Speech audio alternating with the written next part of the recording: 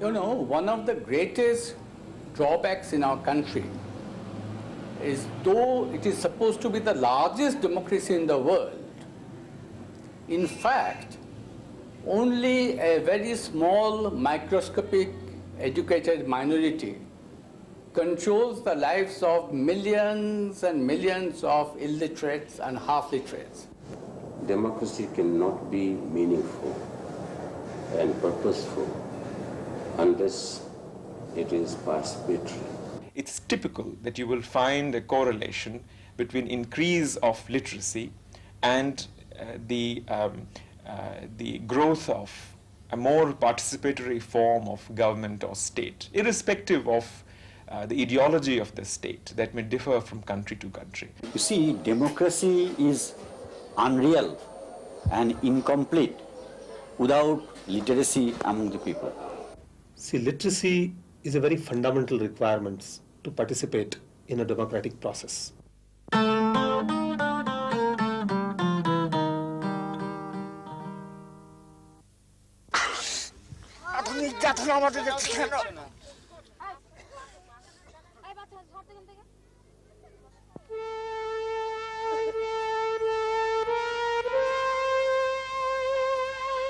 With little or no land holdings in the village, the laboring poor are driven to the city for survival.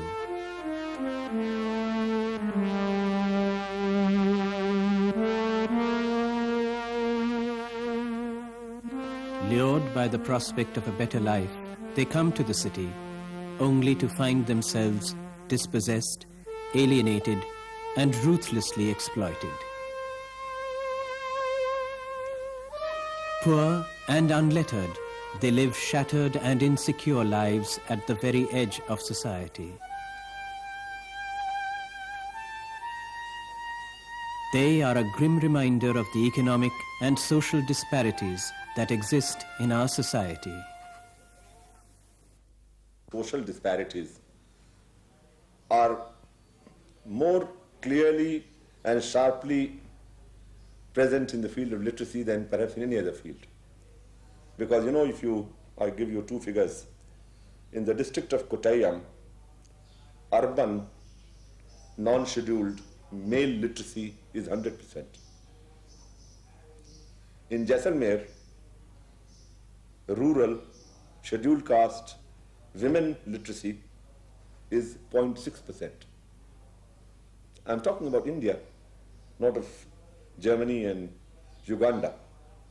There are two parts of India, and this is the difference from 100% to less than 1%. Like I was in a district called Sindhi, a totally tribal district. Literacy there, when I was there, was around 20%. Then at another time, I was in Indore, where literacy is well above 50%. And I found that whatever program we took in Indore, the response of the people, the end result was much better. But if we had to take a program in Sindhi, we faced all kinds of difficulties, because our first task was to explain it to the people, and then when the people are not educated, the middleman, the bureaucracy, the entire system exploits them, and the results and the advantages of our schemes, our projects don't reach them. In a modern industry where more sophisticated technologies have to be applied in order to get better quality goods and higher level of productivity has to be achieved, a formal literacy is very essential. For example, take many of our engineering plants, take Maruti, or for that matter a steel plant. Even an ordinary employee is expected to read a drawing, read the manuals. If you follow strictly the technological discipline, you have to naturally follow certain procedures. And here again, every time we innovate a new thing, be it for energy conservation or for simplifying the work procedure or building quality or reliability in the product.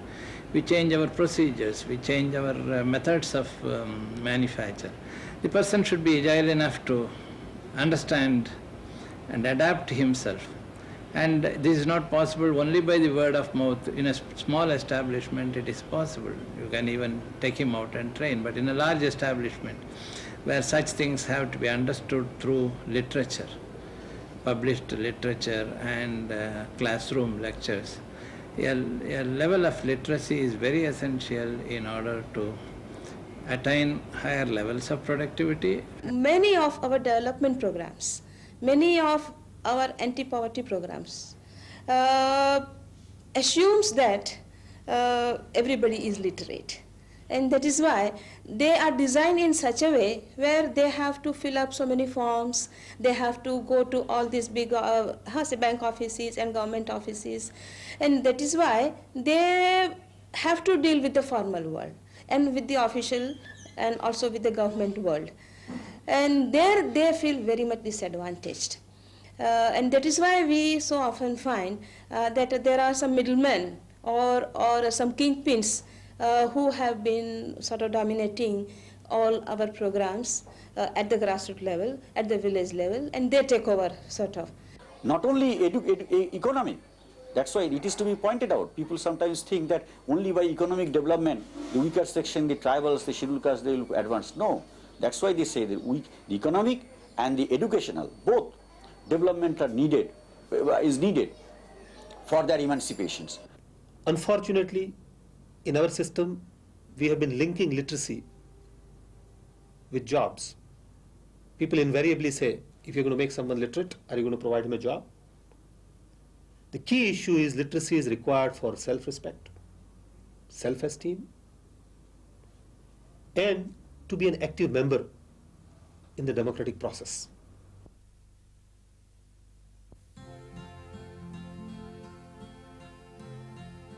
पढ़ना लिखना सीखो ओ मेहनत करने वालों पढ़ना लिखना सीखो ओ भूख से मरने वालों.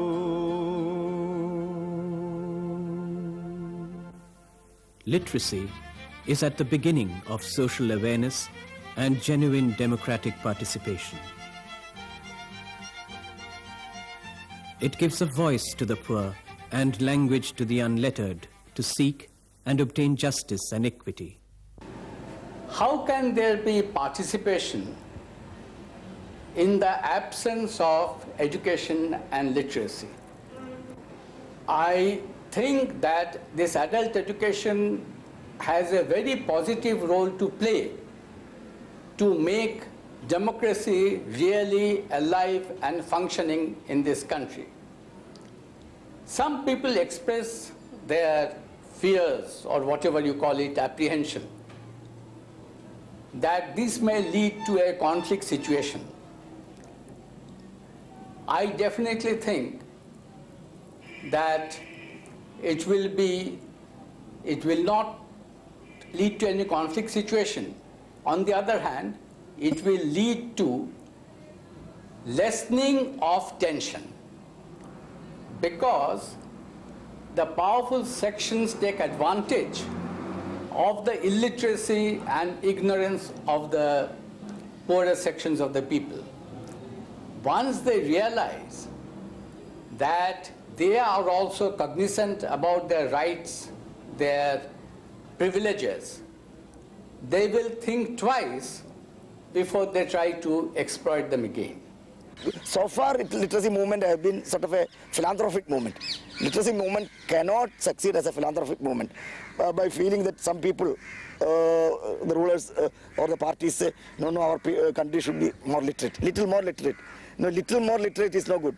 Kothari Commission has suggested in 1966 itself that if literacy movement is to succeed, it has to be done on a war footing.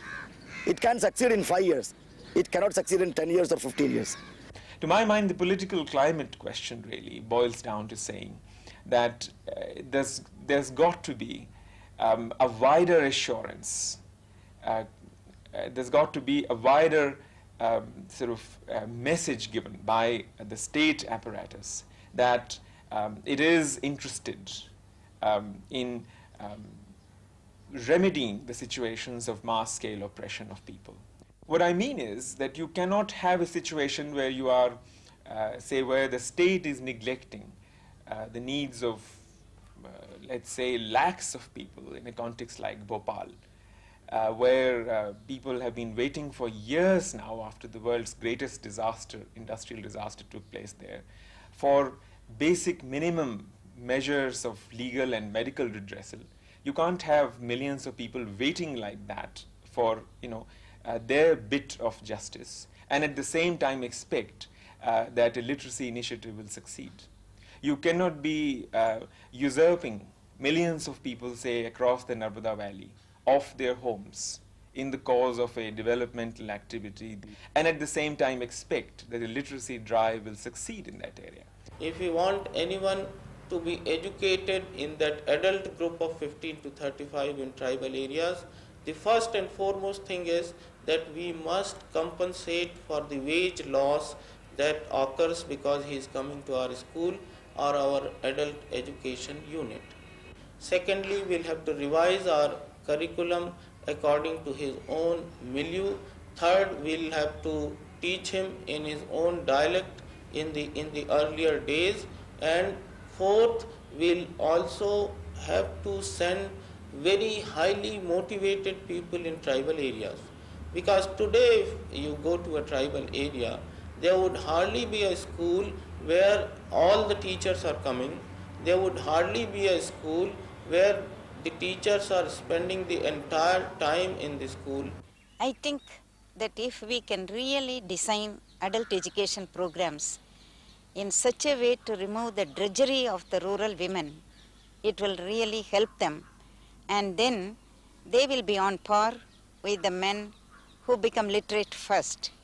Why they are lagging behind is that we have not really conceived of programs which will impart adult education, literacy, functional literacy, and at the same time help them to do their jobs better and find some facilitating factors to do their work. For instance, from morning till evening, several hours they spend to collect fuel wood and water. Have we done enough to bring water to the doorstep of every rural woman? They collect fuel. Have we helped them to find better alternative for fuel and not struggle with the wet firewood all the time? Gender disparity in our society is extreme, manifest in the fact that most girls have no schooling or drop out early from primary school, and they are tutored through the work they have to do all the time. To my mind, it is high time that we change the priority even in the field of education. We may spend a lot of money on higher education, but when the base itself is not strong, there is no point in doing it. Today we take great pride in saying that India has the largest technical and scientific personnel, largest pool of personnel. But we conveniently forget that we also constitute the largest illiterate population. Some 30 crores of people are illiterate at the time of our independence. 81, instead of decreasing, now we have got 43 crore illiterate people. And it is said, at this rate, we will be entering the 21st century with 50 crores of illiterate people. And at that time, India will have 50% of the world's total illiterate people in one country. And India will be the biggest and greatest illiterate nation of the world. This is a very sad affair for a country which boasts of You see, 1/3 of the technical manpower of the world. In fact, I see that it's the neglect of primary education over 40 years that has resulted in the present state of illiteracy in the country. This very wide stratum of an illiterate population that you see is an accumulated product of the neglect of primary education over this long period of time. And unfortunately, even today when we are talking of adult literacy and adult education, we are not talking of any more effective programs of primary education. The importance of adult education, as I see it, is that without an adult education program, even the universalization of primary education cannot succeed. So to make the primary education universal, as a parallel adult education program has to be there. Whenever we have tried to relate the literacy program along with, say, dealing with the daily problems of life, of their work, then it has worked. For example, we have cooperatives. We have our own cooperative Seva Bank, where every depositor or loanee is supposed to be who knows how to sign. So when we had to register our bank, the registrar said that how can you have banking with all these illiterate women? But we said that no, but this is the majority with whom we want to work because they are economically very active. Ultimately, we found out a way that where a photograph is pasted on the passbook, but because she didn't like to have a photograph, that motivated her to put her signature. And then later on, every month we had a massive campaign and then giving prizes to all those who learned to sign. And after learning the signature, then they also wanted to read their passbook, that what is the balance and how much is sort of debited and and credited. So that is how then later they started learning numeracy. The problems of how to teach, for example, the monsoons. Now, you can teach it at the MSc level and in the PhD level, but you have to teach it even to the adult literate, because it is through the monsoon in the village, for example. Nowadays, we have the problem that the monsoon is being delayed or is coming early. Everybody's eyes are looking towards the clouds. Now, there is a time when you have a proper package on the monsoon.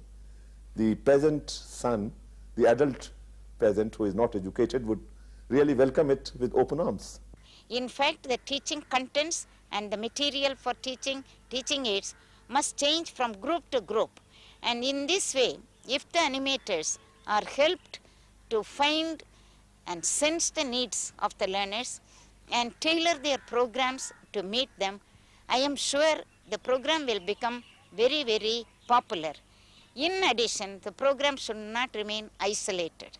It is very important to connect the program, to link the program with all the development work that is taking place in the particular area. For instance, immunization of children. That must also be an incentive for adult learners to know about immunization, to immunize their children. Small savings, small family norm, better seeds, better techniques of agriculture, social forestry, all these development programs must be linked up with adult education, and adult education must link up those development programs. My own conviction is that this we cannot do through the government, because to get people with missionary zeal, to get people who are motivated in government is difficult, and that is why a great deal of voluntary effort will have to go in this area. It is easy to say it won't work. It's very easy to say that. That's a sign of a defeatist. Okay. That we can always do. We can always walk out, say too bad, can't do it. That's not the attitude we are taking. We have to create an environment of enthusiasm. We have to be positive. We have to have what I call contagious enthusiasm and optimism.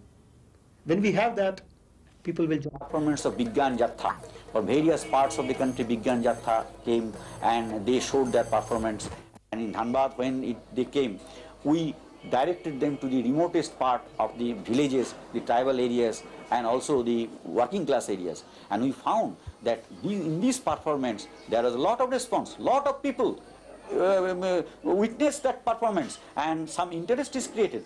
First time people felt that science, technology and education, they are not something of very elitist nature, but they are a part of our life, part of our society, part of our, and that could be made a part of our living also.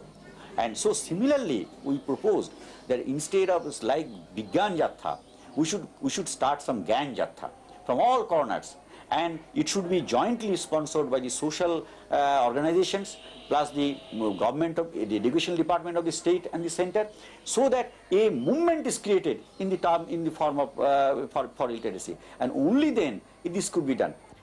I think we need first of all a very quick sort of method to teach and to learn. I always see that these women who have been so good at Madhubani painting, who have been so good at at chicken work, at this Kutchi embroidery which is so famous all over the world, they are so good with their fingers and with their skills and with their mind. Why can't we sort of derive a method by which they can learn literacy in no time? It is here that, the mission would make this kind of a thing impossible.